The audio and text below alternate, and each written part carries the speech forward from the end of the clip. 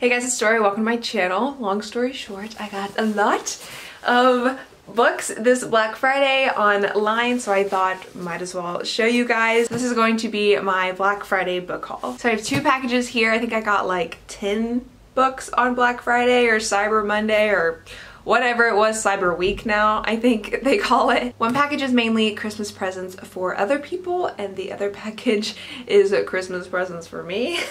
So hopefully I dive into the one that is for me first, so I can show you all the books that I got for me, and then I can just show you real quick books I'm getting for other people in case you want some like Christmas ideas or something. So I'm just gonna go ahead and get into it. Sorry for the lame background. I know I usually have like my books in the background and my desk and all that, but I just wanted to do this really quick. These boxes have sat here for like almost 2 weeks, I think, because I just did not have time to film, so I've just watched them sit in the corner. I can't with packages. Like, I want to open them immediately. I cannot wait.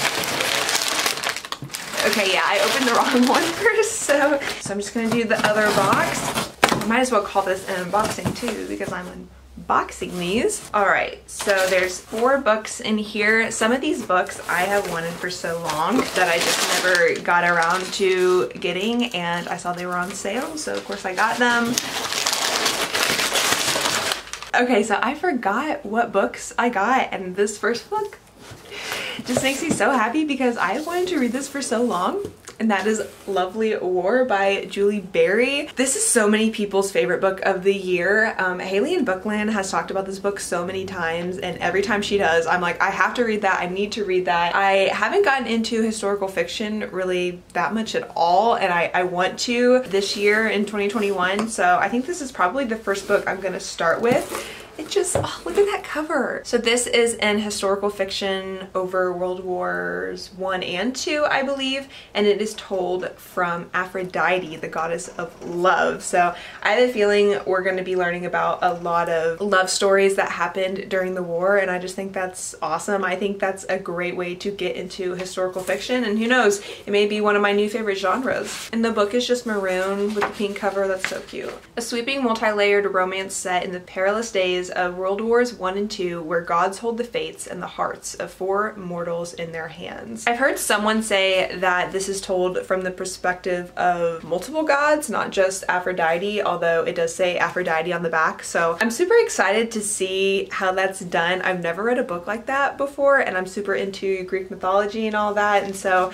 yeah, I just think this is going to be a super good book. Everyone loves it. It's only 450 pages, so yeah, I'm really hoping to pick this up next year. The next book I got, I have wanted to read for so long. It was the first book I added to my wish list back when I made it on Amazon a while back, and that is Attachments by Rainbow Rowell. This is one of Stephenie Meyer's books. She has talked about it several times in like interviews, and I've always thought if I'm going to try Rainbow Rowell, this is probably the first book I'm going to pick up because I have a feeling if she liked it, then I'll probably like it. It's only like 300 pages. It looks super tiny. This is probably something I would read in like the spring or summer, so that's probably what I'm gonna do next year, is try Rainbow Rowell out for the first time with this book. I know it's about a romance that is set in the office, I believe, like in the workplace, and that's like my favorite romances, I've realized. I'm on my 3rd Christina Lauren book this year, and they are all romances that are set in the workplace, so I'm obviously here for that. Oh, okay, so it looks like the guy is the emo monitor for the company, whatever that means, and our main character is gonna have some sort of interest with him. I bet they're going to exchange emails not knowing who each other are.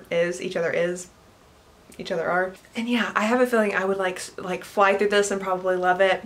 I've wanted it for a long time, so I'm really happy I picked it up. So the next 2 books, which are the last 2 books in this package, for some reason there's only 4 in this package, I'm going to group together because they are the same author, and that is Lost Lake and the Sugar Queen by Sarah Addison Allen. If you guys don't already know, I've been raving about Sarah Addison Allen on my channel for a minute now. I read Garden Spells this year, and it was one of my favorite books of the year.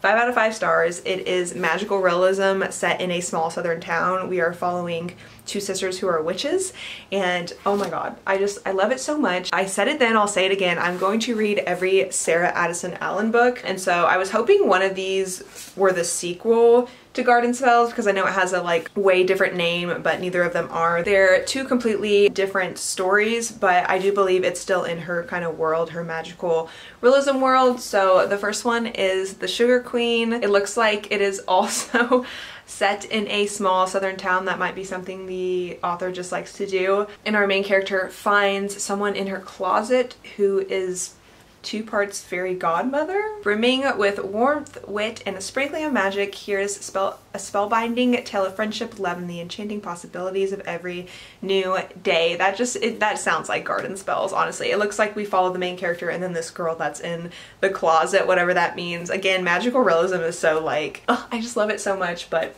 I have a feeling this is going to be very similar to Garden Spells. And then the next one is Lost Lake. It looks like Lost Lake is magical. Our main character spent summers there. At once atmospheric and enchanting, Lost Lake shows Sarah Addison Allen at her finest, illuminating the secret longings and the everyday magic that wait to be discovered in the unlikeliest of places. Love, closure, a second chance, peace, a mystery solved, a heart mended. Can they find what they need before it's too late?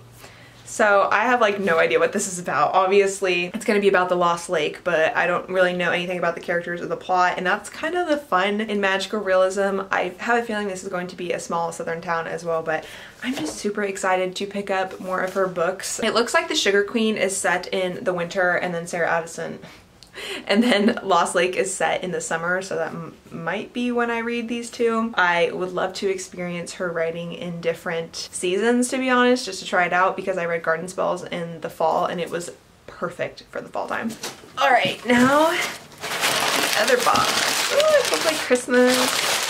So this first one I have wanted to read again for a while, and that is The Friend Zone by Abby Jimenez. I think is how you say it. Jimenez? No. It sounds like mayonnaise. Jimenez. Sorry. But yeah, this is another, you know, cute rom-com. I love to read these when I just don't want to put any effort into like thinking about what I'm reading. Obviously it's really good for the spring and the summer, but I will like take a break from reading these and read a fantasy, and then once I've read, you know, fantasy and magical realism, I'll take a break and read these. I just kind of go back and forth. I don't know why I'm like that. I'm either in like one mood or the other. Oh, but this one says it's an autographed copy. Interesting. Okay. There's like silver Sharpie autographed by the author. Interesting. I paid like not a lot of money for this at all. Okay, so it looks like the main character meets the love interest at a wedding. She's about to go through a medical procedure that will make it impossible for her to have children. That's sad. But the love interest wants a big family someday. Oh my god, that sounds so sad. That does not sound like a cute, fun rom-com. Like, look at the cover. Like, you would think this is just like a cute, fun rom-com, but I'm starting to think that this might be a little sad as well. Oh, look at the author and her puppy. Wow, this is like nothing I thought it would be, the friend zone. So maybe she's like forcing herself to friend zone him since she can't have kids one day. Ah, that's tough. That's real tough. I swear to God, if I read this book and at the end she has a kid, I will be mad. Because I hate when you like read an entire book where it's like this is set this way and it cannot change, and then at the very end it's like, oh, just kidding. So obviously I'm already gonna go into it thinking it's gonna do that to my heart, so there's that. Next is Dig by A.S. King. This is laminated, and yeah, this is definitely a library book. This has never happened to me before. I literally got sent a library book. If you went to Dunbar High School in Fort Worth, Texas, I have one of your library books now. That's so weird. Can I take this off? Oh my god. I don't know how to like delaminate or whatever. I might ruin the cover. So if anyone knows how to do that, if you've been sent a library book before, let me know. That is like the weirdest thing ever. I hate this. Like, this was the worst thing about reading library books. Like, obviously going to the library and renting books to read is great because it doesn't break the bank and, you know, minimalism and all that, but I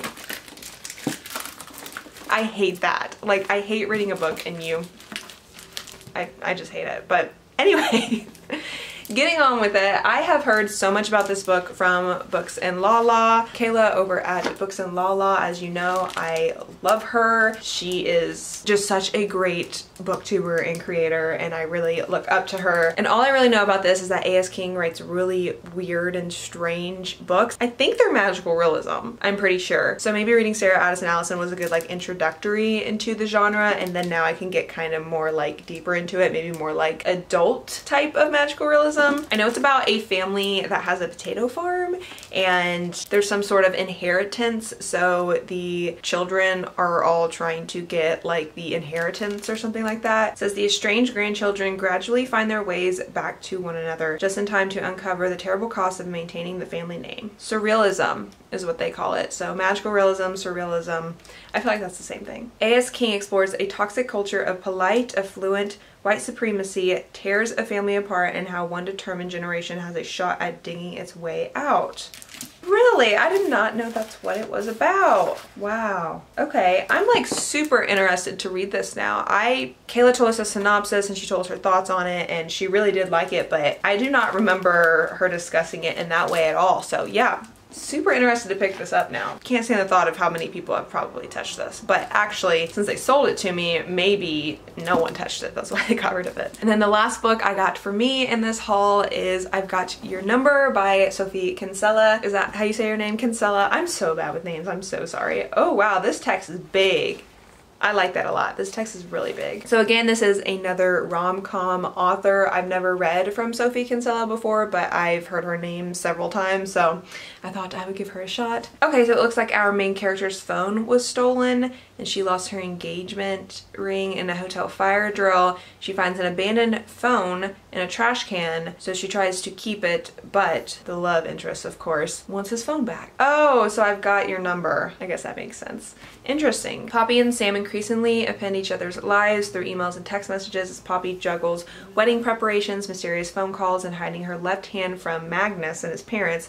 Interesting. I'm not like super intrigued by that synopsis, to be honest, but I'm always looking for easy, quick rom-com reads like this, so should be a good one, I'm sure. And then the last two books I have are Christmas presents, so if you are my mother or my grandmother, please stop watching now. I know my mom is subscribed to my channel, but I don't think she actually watches my videos in all honesty. She's talked about literally one video on my channel, so I'm sure she won't see this, but I got the Rattled Bones by S.M. Parker. I know the lighting's going a little wonky now, so I'm sorry if you can't really see it, but I just love this cover. I think it just like screams thriller, mystery thriller, and that's what she loves. So it looks like our main character is basically haunted by a ghost that is her age. A new boy is in town and there's some mysterious island. There's a long thriller synopsis. You probably don't want to read it. You probably just want to like skim through it or just read the first part because it's going to tell you too much. I think we all know how thrillers are, but yeah, mysterious island, there's a ghost, a new boy shows up. There's a thriller for you.